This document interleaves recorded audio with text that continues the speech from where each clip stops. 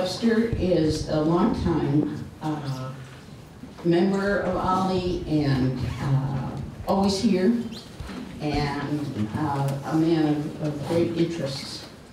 He describes his 80-plus years as, he divides it himself into 3 segments, and I liked what he wrote, so I'm going to read you directly from his own words.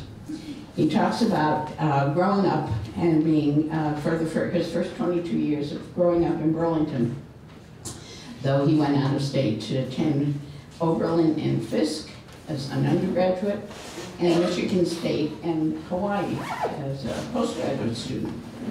Then he embarked on about 40 years of teaching, 30 years in Michigan, and 10 years teaching mostly English overseas in Turkey, England, Japan, and the U.S. Army.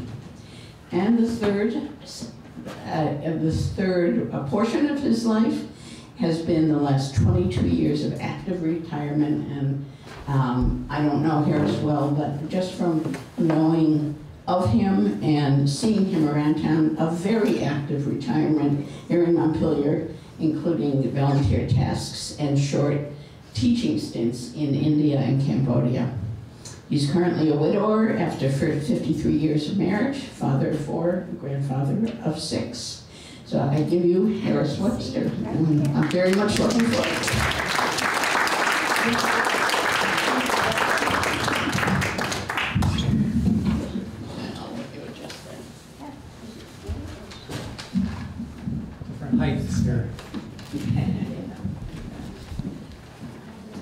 Well, good afternoon. Central Vermont OLLI participants. I've attended regularly, as I said, OLLI presentations during my retirement years. It's not surprising that I have felt more comfortable sitting out there listening to mostly experts or specialists in the past than I am now feeling standing up in front of you as at best a semi-expert specialist. Actually, in my life, I have enjoyed doing quite a few new things, and I'm excited, as well as nervous, to be standing up here doing something new again. I feel confident you believe global warming and climate change are real, and the future world, yes, even the current world, faces a crisis. Thanks be for the vast majority of scientists for not only studying that issue, but also for clearly articulating that conclusion. I am not here to reprove their conclusion. On the other hand, I'm not sure you believe limiting material growth on a systemic basis should be or can be one of the most fundamental means to slow down and stop increasing atmospheric emissions, the cause of global warming and climate change. I now have become convinced that slowly but surely limiting economic growth is both the best means and the most neglected approach to lower carbon pollution in our atmosphere. In today's presentation, I'm going to try to build a case for that approach. Donella Meadows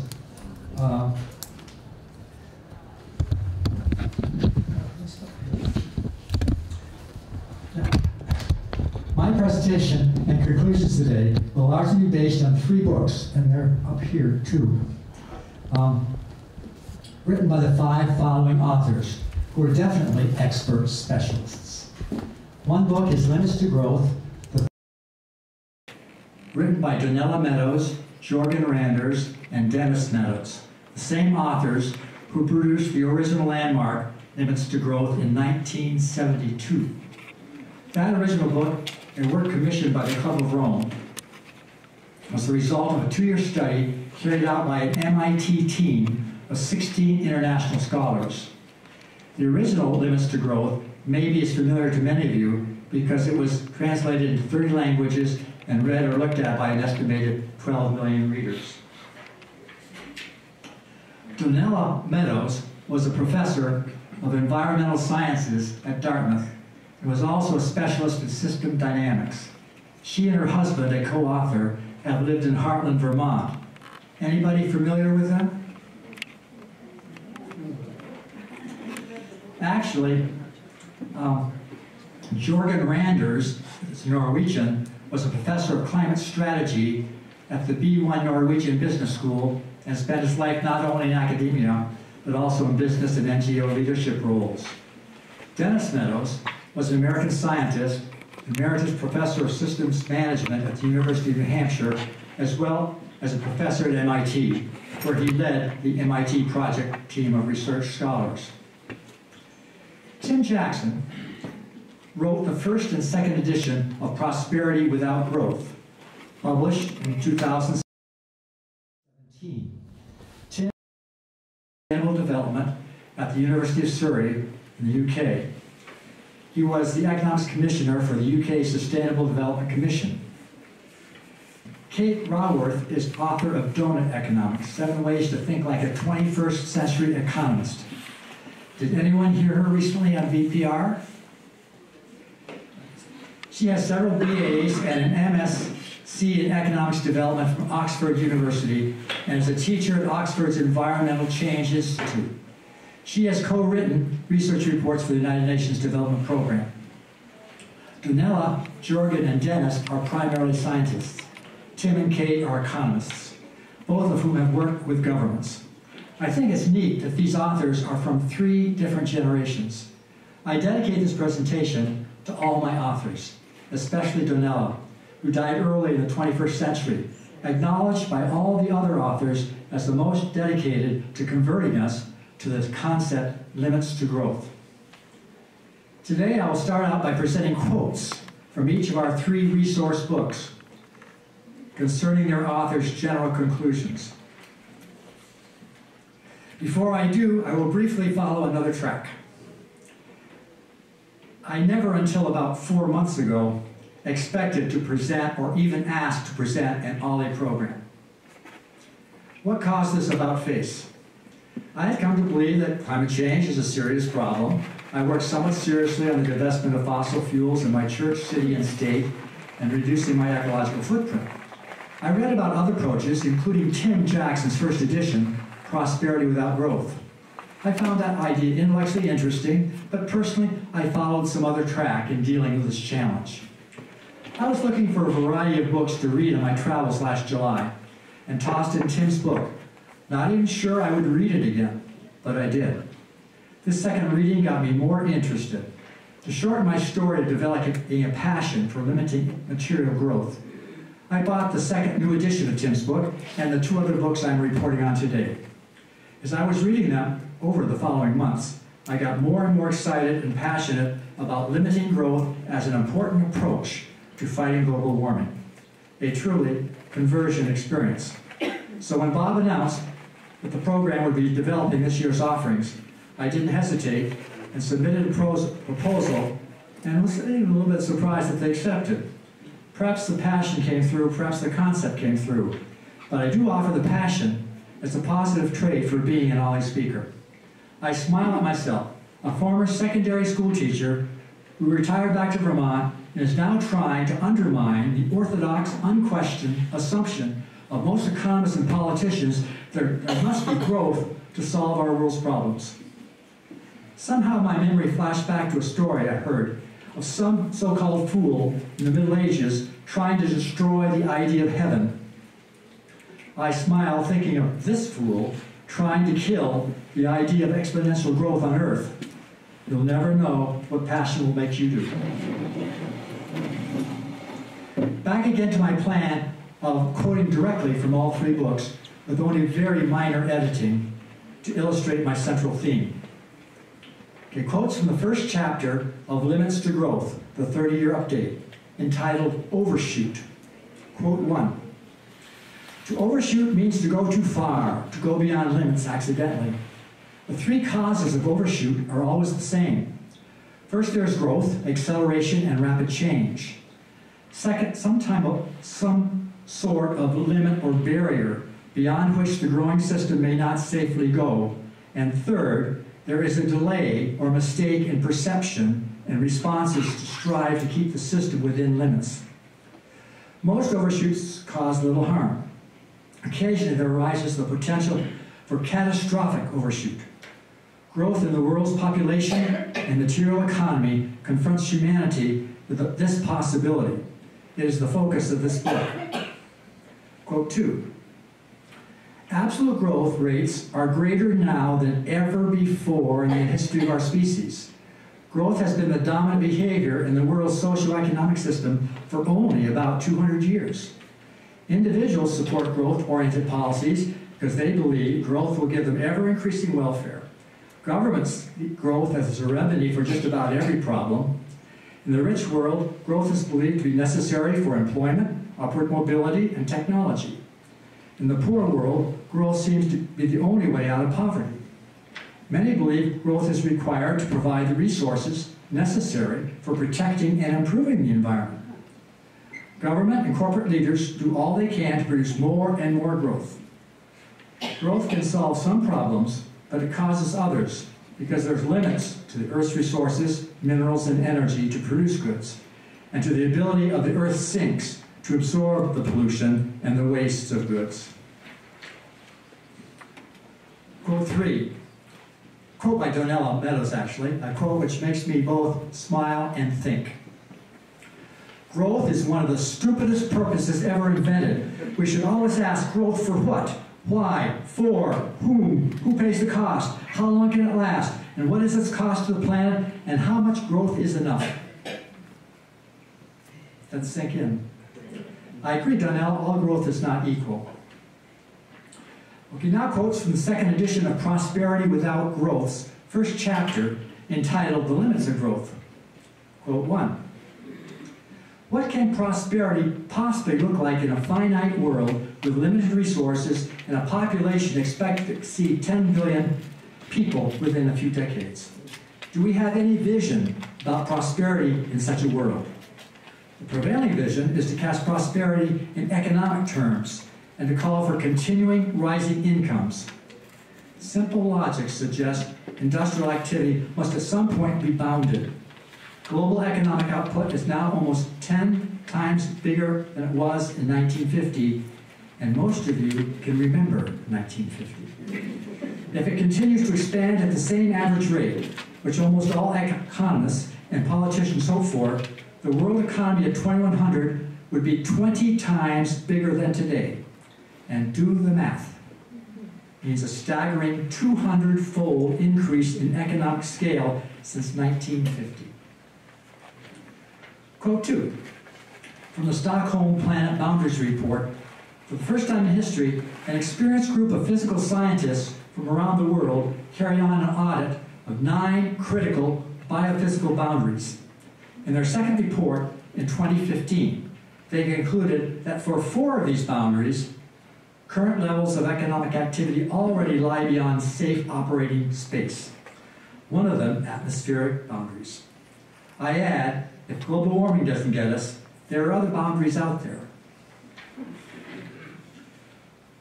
Quote 3, another smile quote. Tim quotes Kenneth Boulding's statement. Anyone who believes that exponential growth can go on forever in a finite world is either a madman or an economist. Okay, quotes from the last chapter in Kate's book entitled Be Agnostic About Growth. Quote number 1. No country has ever ended human deprivation without a growing economy. And no country has ever ended ecological degradation with one. Contemplating this question takes us to a new level of thinking, rethinking growth. The 20th century bequeathed to us economists who maintain we need to grow whether or not that policy makes us thrive. And we are now living in the social and ecological fallout of that inheritance. 21st century economists, especially those in high-income countries, now face a challenge that their predecessors did not have to contemplate: to create economies that make us thrive whether or not they grow. This calls for transforming the financial, political, and social structures which have caused most of us to expect, demand, and depend on growth. Quote 2, here's a fun game. Ask an economist to draw a picture of the long-term path of economic growth. It may sound extraordinary, but having adopted GDP growth as the de facto goal of economic policy, textbooks never actually depict how it's expected to evolve over the long term. Most economists would start and end with an upward curve. There are two options for the long term beyond the end. It goes up forever, or it comes to a stop. And it might come to a stop in several ways. Crash, or along the line of limits, or kind of fall and have kind of a muddling through. For the mainstream economist, the first option is awkward. The second option is unconscionable. Unchecked exponential growth shoots up to infinity far quicker than we imagine. Nuclear physicist Al Bartlett warned the greatest shortcoming of the human race is our inability to understand the exponential factor. Quote 3. Currently, most developed nations' ecological footprints already far exceed the Earth's capacity. It would take 4 planets to have everyone live like we do in the US. Does this suggest that high-income countries should give up on the pursuit of GDP growth and accept it might not be possible? This is not a comfortable question to answer. One smile quote used in Kate's book comes from Upton Sinclair, who famously noted, "It's difficult to get a man to understand something when his salary depends on his not understanding it." I will now read some quotes from critics of the limits to growth thesis. You can judge them for yourselves, but they make me frown, not smile. Critic Julian Simon, economic professor and Cato Institute member, said, "The material conditions of life will continue to get better for most people in most countries for most of the time, indefinitely." I like this one better. Tim referred to a statement by Martin Wolf, respected chief economics reporter for the Financial Times of London. If there are truly limits for carbon emissions, there may be limits to growth.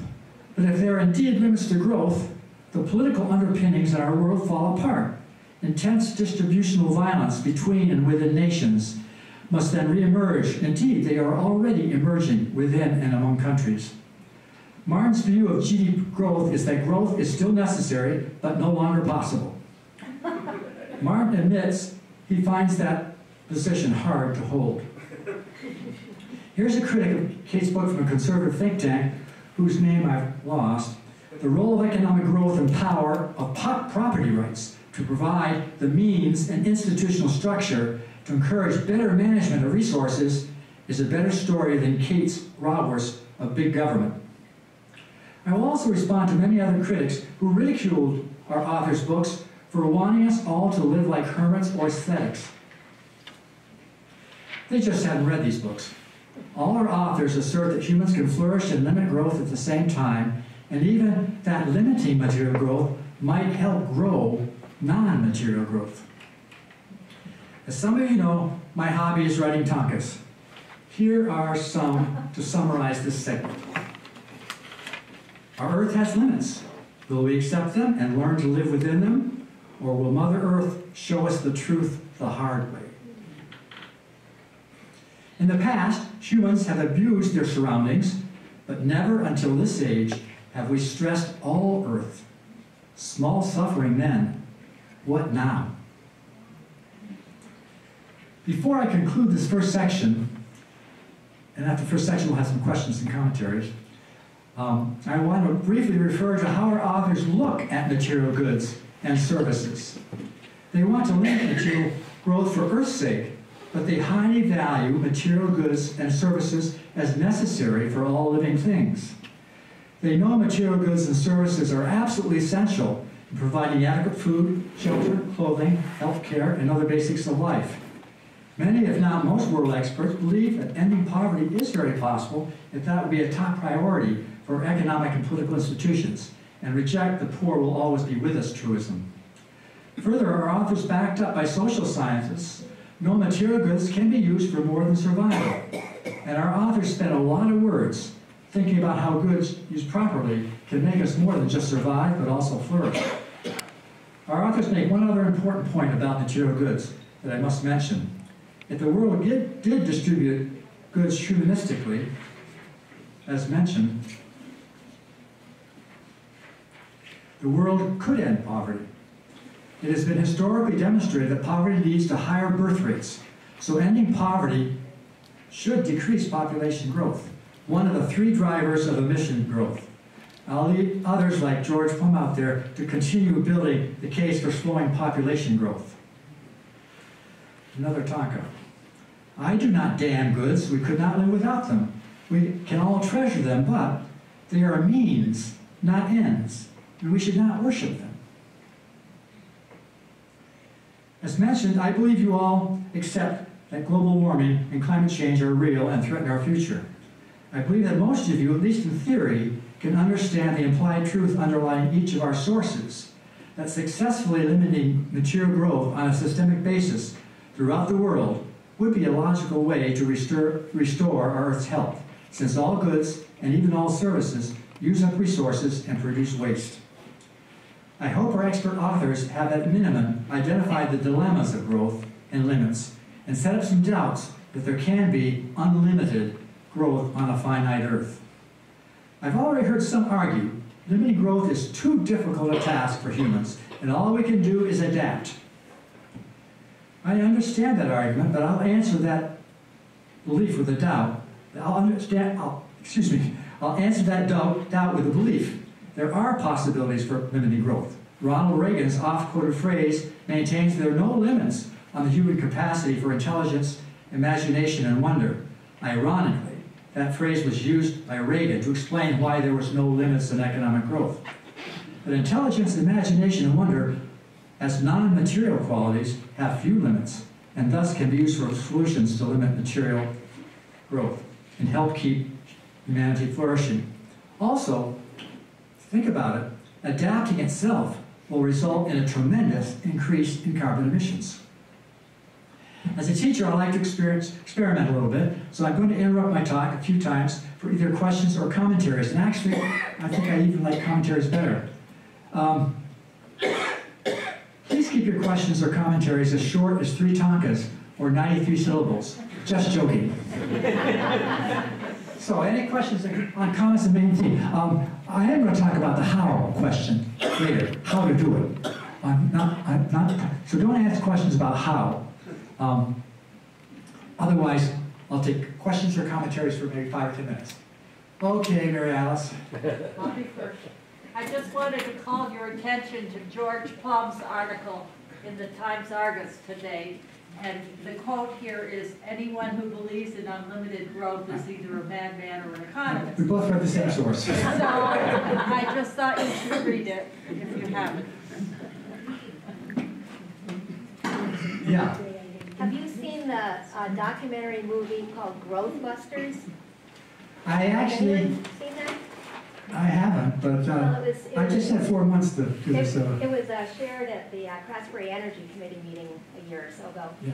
And it's about, it's a mayoral candidate out in Colorado Springs, and he starts out with that exponential growth hourglass thing about like how, you know, we're at the top half, and so whatever's going to happen, it's got to happen now, and it's got to be the reversal of what's been going on all along. And so it's very interesting. It's almost amusing. He walks around to campaign with a little vacuum cleaner on his back. And he's really, I mean, Colorado Springs is fully into growth and this kind of thing. So it's a good movie if you can find it somewhere. Good, I like to see it. I do think, from my limited experience with the environmental movement, is that they don't stress this particular strategy as much as smaller, and they're great too, we need both. But I do think this approach of attacking growth is so established that many people are afraid to do so. Other comments?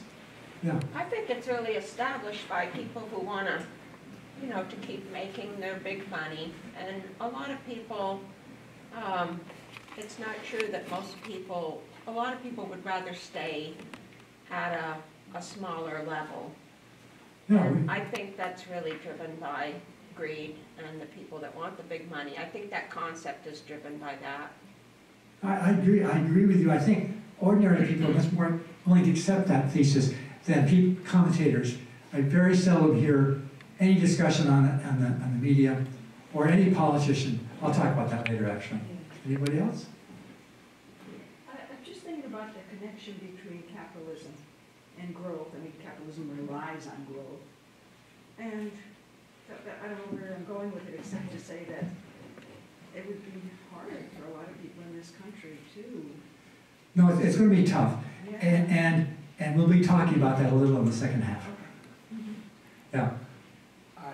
I'm not sure where I heard this, but recently I heard a reference to the reason we're so aware of gas prices, gasoline prices, is because there are these huge signs all over the place that we see that those numbers, and so we pay attention to that, and we don't think of other factors, inflation, but stretching that out a little bit,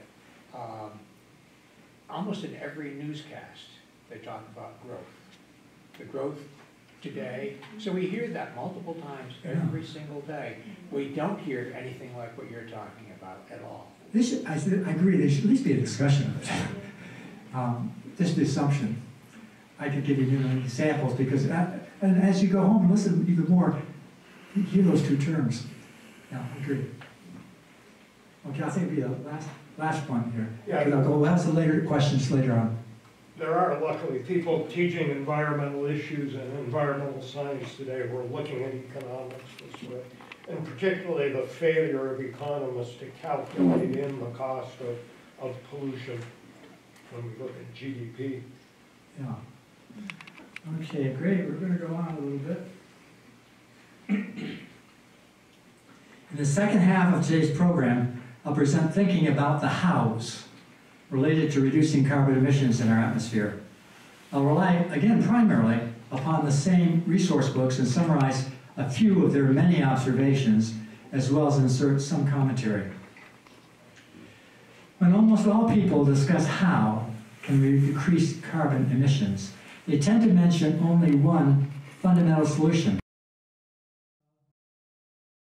of new technology to decrease carbon intensity, or the weight of carbon emissions per dollar of GDP, one of the three major theoretical ways to reduce emissions. Paraphrasing David Brooks, one of my favorite commentators, when asked the key how question, he said in essence, "I'm worried and think that the only hope for dealing with climate change will have to be major technological breakthroughs." Those seeing technology as a solution are right in the sense that technical improvements can reduce carbon emissions intensity. Our 5 authors and I hope for technological breakthroughs, but we argue that the world should be realistic and see the difficulties of only relying on technology and rejecting the other 2 fundamental ways as impractical. I found Tim's following mathematical formula useful, relevant, and fairly simple to understand. When you add these 3 determinants of total carbon emissions, world production, world population, and world carbon intensity, in terms of increased or decreased percentages, you should be able to predict the total weight of carbon compounds in our atmosphere. At least this was the case between 1990 and 2017. In that period, world population and world production both coincidentally increased 1.3% per year. And world carbon intensity did decrease, but only by 0.6% as a result of technical progress, for an overall 2% increase in carbon emissions, or, do the math, 68% increase in carbon emissions over those 27 years. Technology is important, but the world will have to decrease carbon intensity by 8% every year to keep carbon compounds from increasing. To reinforce that analysis, Limits to Growth uses an almost identical formula, and I think George mentioned this one too. Impact, or carbon impact, equals population times affluence times technology.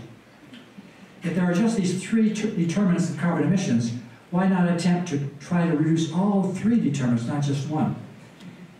Let's ask what the respected scientists at the Intergovernmental Panel on Climate Change think. They stated, "We simply can't grow or invent technology to solve global warming," end quote. I could present other arguments why we can't rely on technology, but I don't have time to do so, so I'll let Atanka summarize some of them. Decades of green growth will raise carbon emissions before reductions set in. during which unintended happenings may increase them. For example, wars, etc. Conclusion, in building the case to limit material growth, we contend it would be dangerous to put our marbles in the technology basket.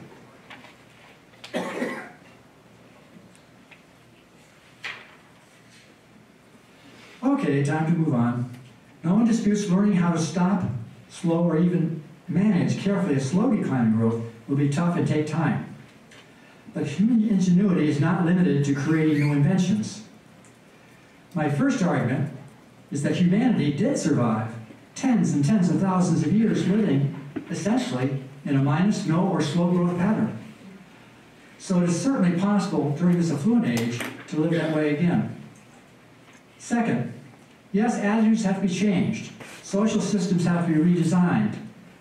There are examples, though, when they worked, when they did change and be redesigned. In the late 20th century, the ozone hole caused by CFC emissions became a serious global challenge. World governments and world businesses fairly quickly changed attitudes and policies to deal with that global challenge.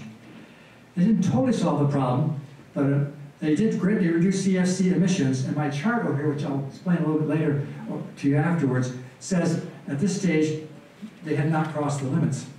Another example from another setting of attitudes and institutions changing quite quickly happened recently involving the LGBT community. You can make a good case that attitudes and systems can change faster than implementing major technology.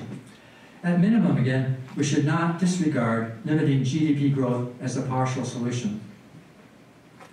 So let's look at some sample hows. We will start by taking a brief look at how our economists and economic systems must adapt to deal with climate change. The main purpose of economic systems is to produce and consume the goods that produce the emissions. One big problem of changing that system is that there are few democratic checks on our economic decisions. The powerful owners, board members, and large shareholders of businesses have a strong vested interest to continue exponential growth. The mainstream media is more and more a business with a vested interest in advertising. Remember Upton Sinclair's quote. It's true that there's a small group of rebel, ecological, and humanistic economists questioning the growth assumption. Also, on the positive side, some competent business people do look farther in the future than the next quarterly dividend. Interestingly, in the past, some mainstream economic thinkers did not believe in exponential growth. Listen to these names: Adam Smith, John Stuart Mills, John Maynard Keynes accepted the truth that there are limits to growth, and the latter two looked forward to a stationary economy. Kate's book, for radically new 21st century thinking about our economy on the part of economists, business people, politicians, all of us.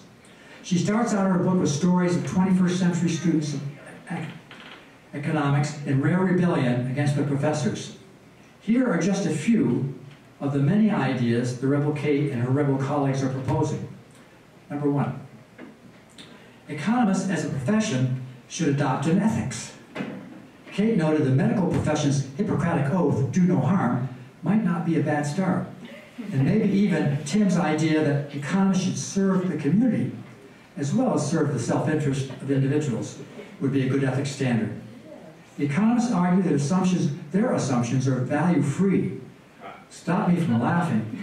And that the idea of rational man deciding on the basis of self-interest is value-free.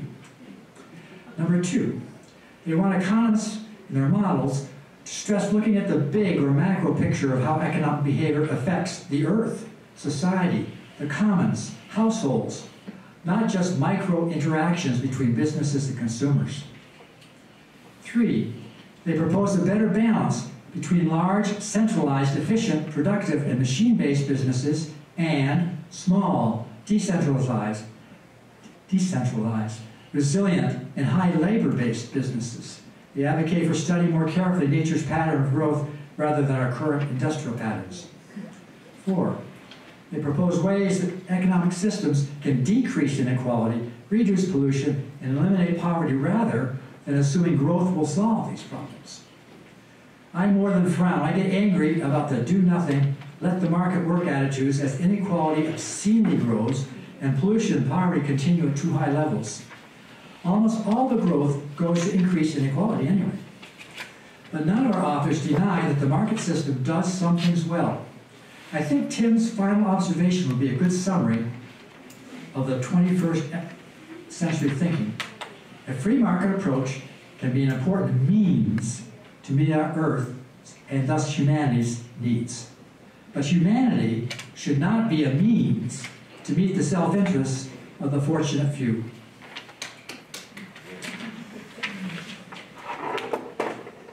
Our authors and I consider, are moderate radicals who agree that the critics of limited growth are partially right, that radical, immediate, revolutionary discarding our current economic system could be also a disaster, leading to the same crash that exponential growth will produce.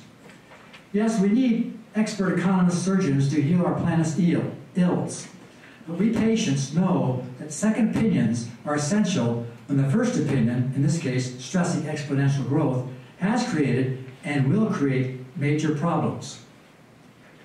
Shortanka, can growth go on forever? That seems a stupid question. Adam Smith said no. Are economists today stupid or lazy? Nearsighted or farsighted? Okay, I'm going to break again for a question period. We had really two topics, the role of technology and dealing with economic systems. Again, I'm glad to hear commentaries as well as questions.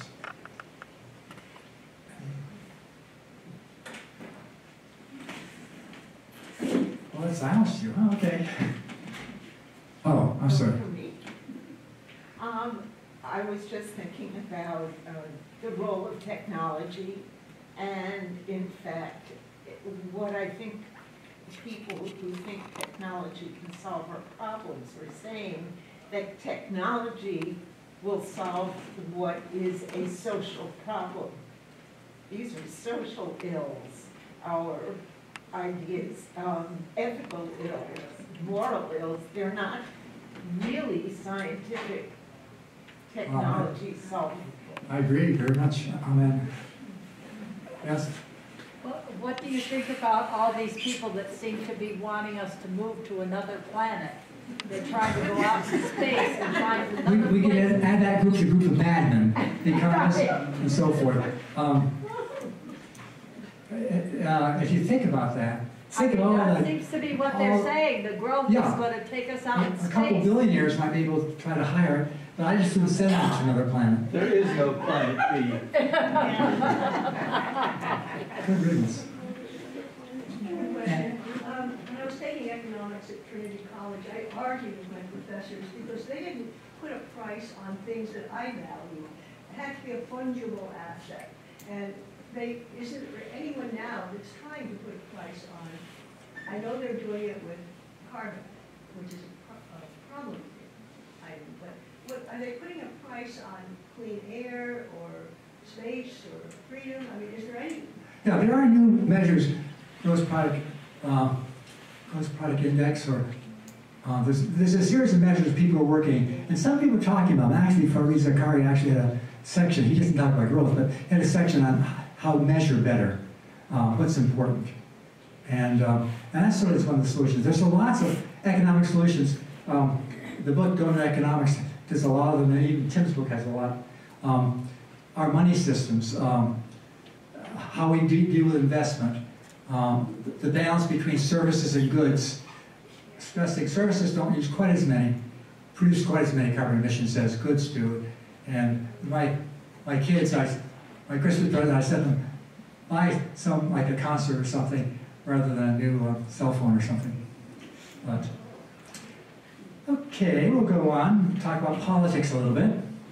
Let's move on to look at how our political system needs to change.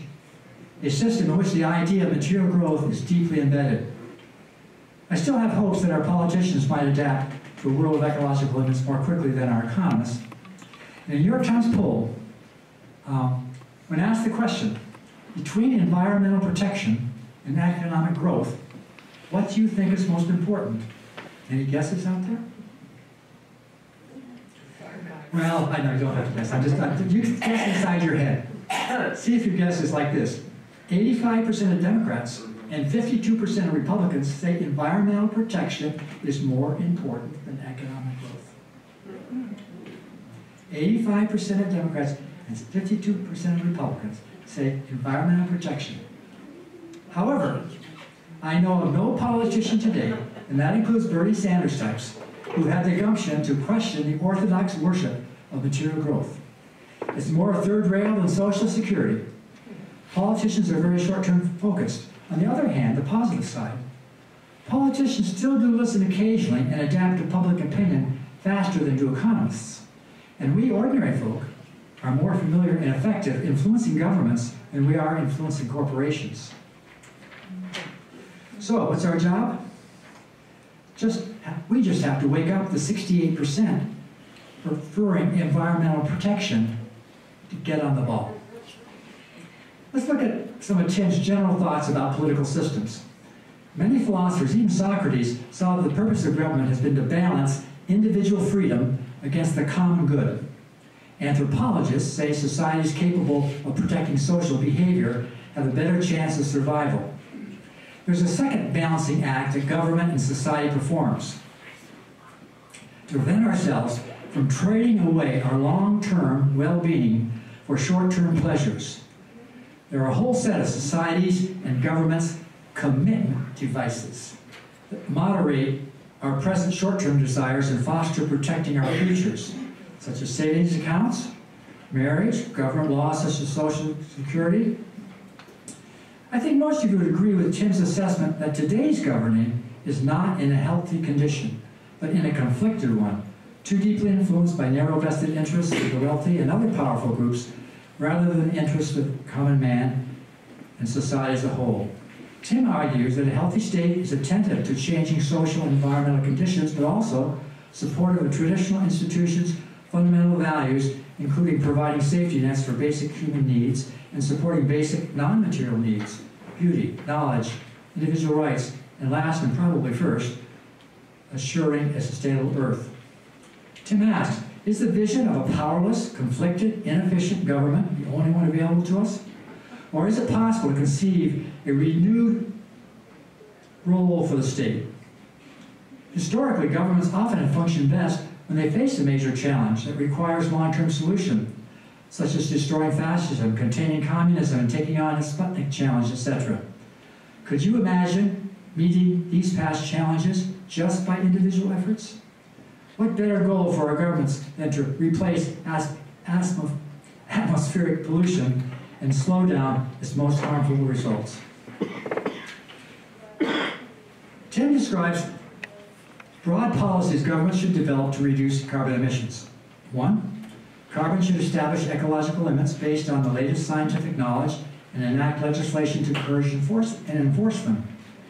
There have been some beginning efforts to do this globally and locally, but still limited. Government should prioritize fixing economics, not the other way around, as today when business lobbyists call the tune like they did weakening regulations to prevent another bust. 3, government should counter overwhelming consumerism by restricting and countering private advertising to buy goods over the public airwaves. Tim said, advertisements persuade us to spend money we don't have on things we don't need to make impressions that won't last on people we don't care about.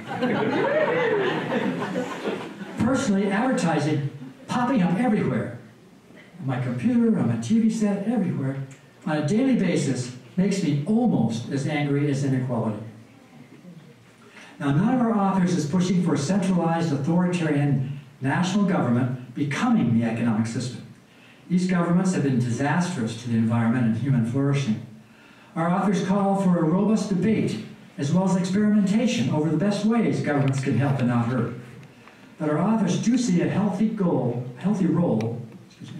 for government and all social institutions, including private enterprise, at all levels, local, national, and global, to protect the earth.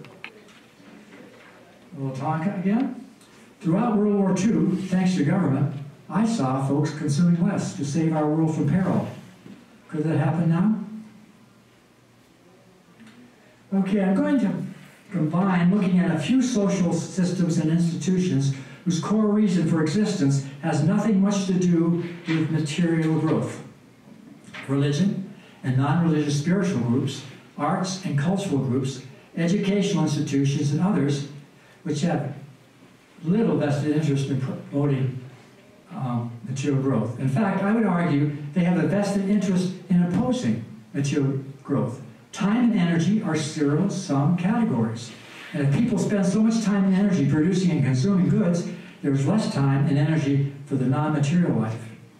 For example, I hypothesize that our economic systems, all-encompassing stress and growth and self-interest, is one reason organized religion has been declining.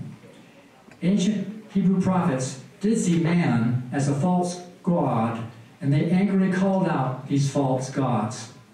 Our authors did spend some time on how these non-material social systems are an important part of a flourishing society. But perhaps they neglected the positive role that their leadership and lay supporters can play in the battle against mammon and the idea of unlimited growth. A little Tonka. The newest thingamajig, who would value it more than self-esteem, friendship, concerts, or sunsets if there weren't advertising? Okay, any comments on politics or other social systems? How they all have to change? I think you're never going to get people in the United States to go down to one. You say it takes 4 Earths, or I heard it's 5.5 Earths to live like an American. Either way, it's too much. But to go down to 1 Earth, you have to live like in Africa or very primitive society. Maybe the trick is to reduce it down to a West European approach, where it's like 2 Earths. I mean, it's not going to be great, but you can live in the UK and not live deprived, and they don't use that as much energy. They don't use as much energy as we do.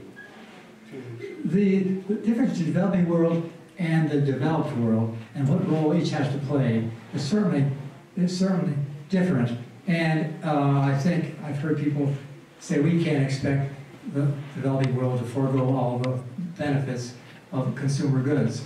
And there needs to be some thinking about transfers of wealth, but also some thinking that they would have to have a different strategy than we do. The developed world is the one that I think is most able to reduce material growth.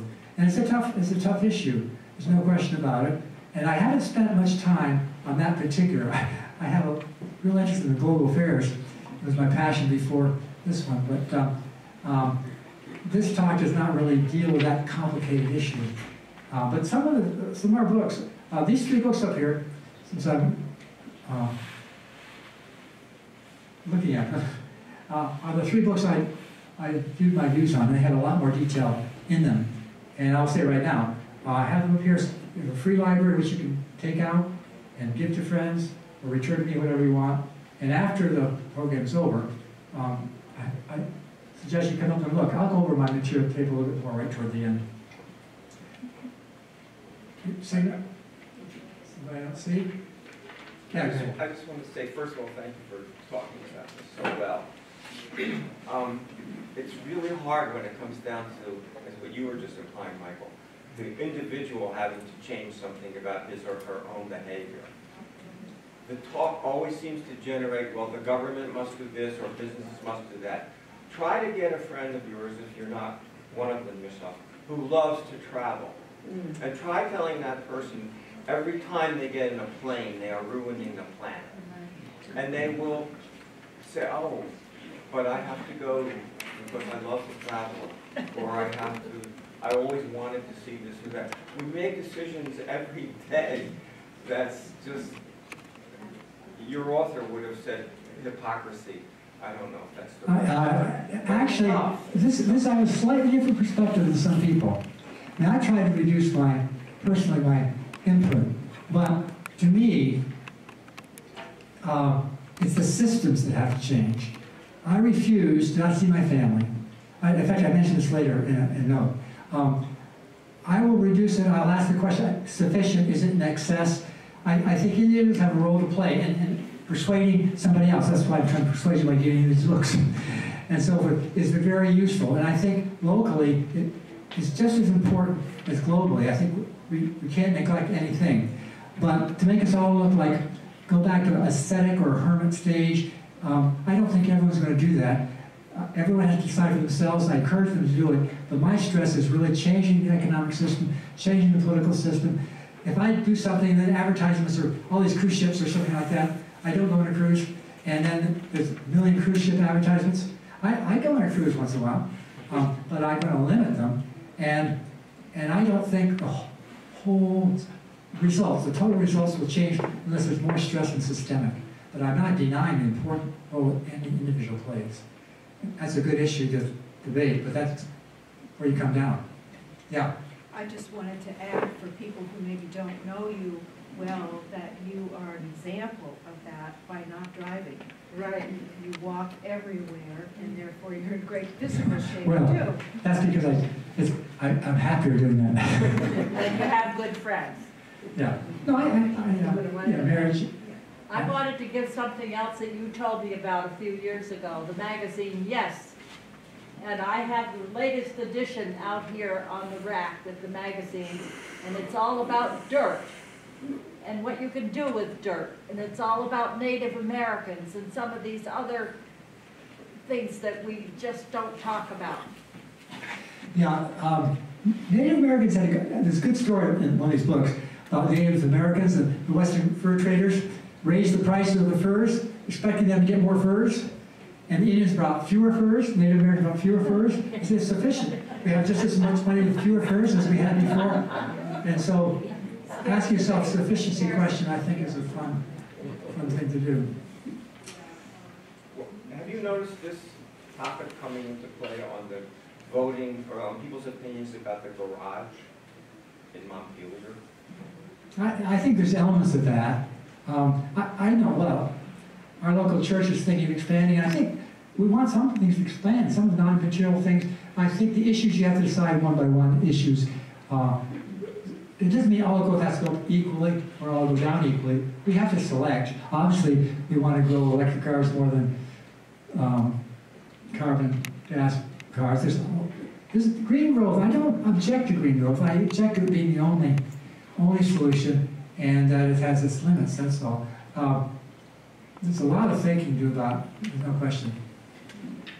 Last question, I'm going to go on to my final segment. Well, just a comment that when people throw that thing out about, oh, we got to go back to living like hermits, I mean, that really scares so many people, and it's really silly because people can choose. You don't have to go back to living with never traveling, never doing this, never doing that. People can choose.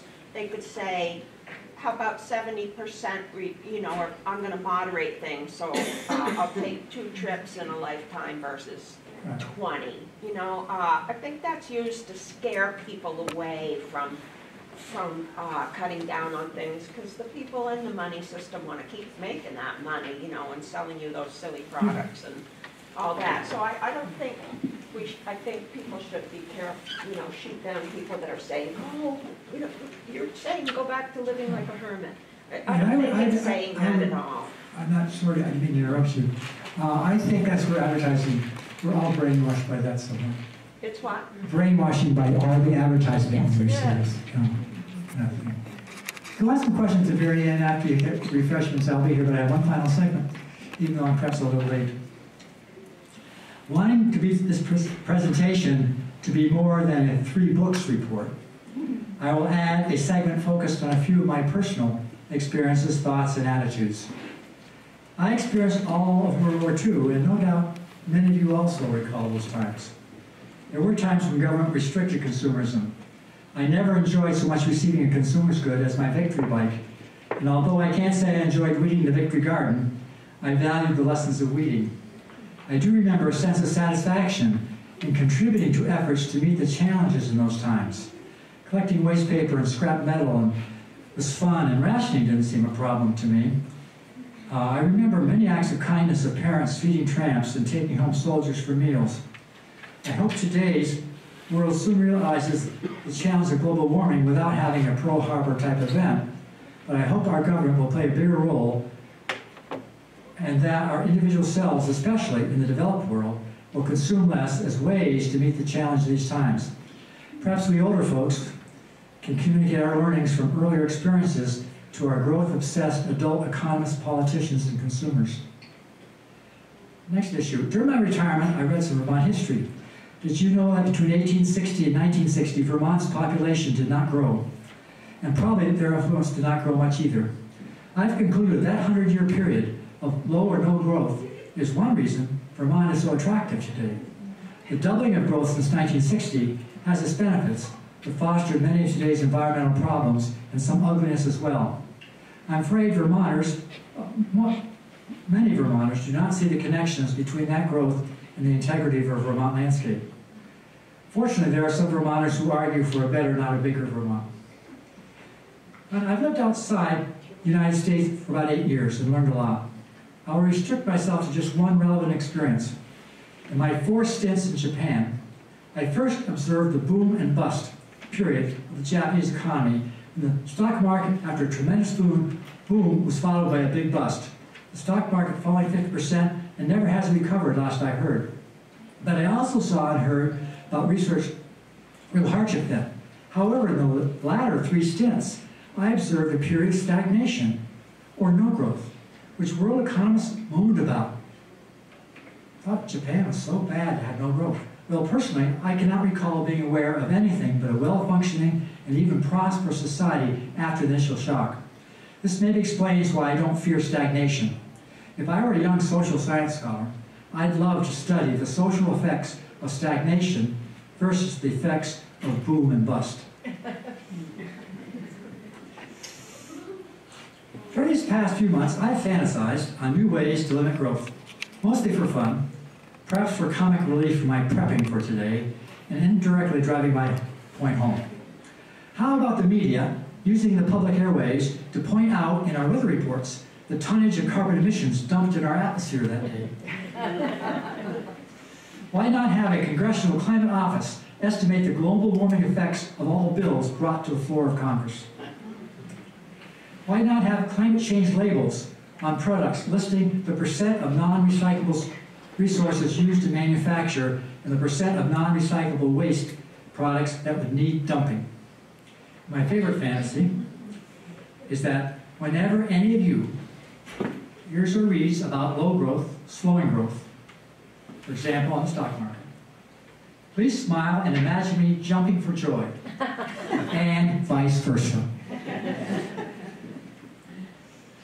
This comes back a little to Bob's question. Recently, in my retirement years, I consumed yet less, but I'm very happy knowing non-material things are more important than material goods. I know I could cut my consumption a lot more, but I have limits also. I will not give up using some goods and services to help me personally grow, maintain relationships with family and friends, engage in my community, and experience nature. I plan to use the concept of sufficiency, as I said before, to help me with my personal choices. I plan to spend more time working to affect systemic change than personal change. I'm not encouraging you to adopt my particular strategy of living in a sustainable society. I'm simply asking you to think further on this question. How will you respond to the dangers of exponential growth? I was going to conclude my talk summarizing the main points of strategy to promote the Limits to Growth thesis contained in the last chapter of Limits to Growth. I believe this strategy, anyone who wants to promote any movement to benefit society, is excellent. But then I thought, you deserve the chance to read the original works, not my summaries. However, the 12 pages of text were way too long to read here, and I'm already past the schedule. So my plan C has been to print out copies for you to take home and muse about. It was written by these scientists who admitted their discomfort with its unscientific basis. Scientists who had struggled for 30 years to kill the idea of material growth, but who acknowledged they had largely failed. They must have felt that a new strategy was needed and chose to conclude their book with it. It was for me the most inspiring 12 pages of the entire book, and I encourage you to pick up copies of those 12 pages of the materials table. In fact, I'll leave this point that I've leaned on for most of this presentation and briefly describe the other materials, most of which are meant to be taken home. This is the Prosperity for Growth book, and I've talked about it so much. There's one excerpt about economics you might be interested in. I thought it was good. This is the Limits to Growth book, and I have both the 12-page copies. And also, this is sort of interesting. It talks about how we know we are in overshoot. For example, after growing chaos in natural systems, natural disasters more evident. I mean, that's evident, but yes, other ways that they predicted this. Then I have, if anybody is interested in participating in Limit to Growth Network, to start networking about this issue, sign your name here. This is an article in New York Times you might have seen. Time to Panic is one of the better articles I've seen. If you haven't seen it, you might want to pick that up.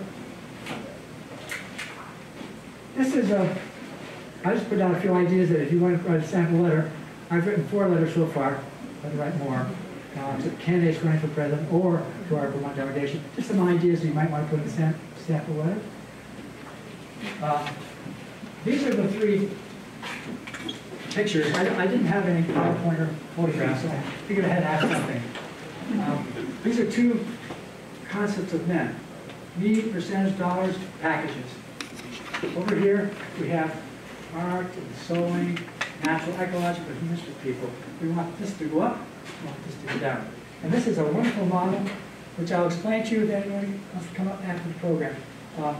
It's the model of the donut. Outside limit is nature, Earth's limits. Inside limit, social foundations that we all need, like food and hunger. And we measure where we are in overshoot or where we are in undershoot, whatever it is. And so forth. And okay, my last times. I'll go back. Sorry. 2 revolutions. Let's leave the industrial. Let's join the sustainable. Replace love of lots of stuff with love of planet. All things have lots of limits, even Mother Earth. And those who accept that truth will find contentment. Those who do not, those who don't, are ill-fated. And now we're the last page. Are there limits in heaven? Or is there eternal growth? I'm not a fan of heaven, but I would prefer that it have limits. And last, and most important, thank you all for coming today. I thank the program committee for letting me share my passions. During refreshments, the wonderful refreshments that Neil brings, I will be over by the material table to answer further questions and hear further comments. So enjoy your refreshments.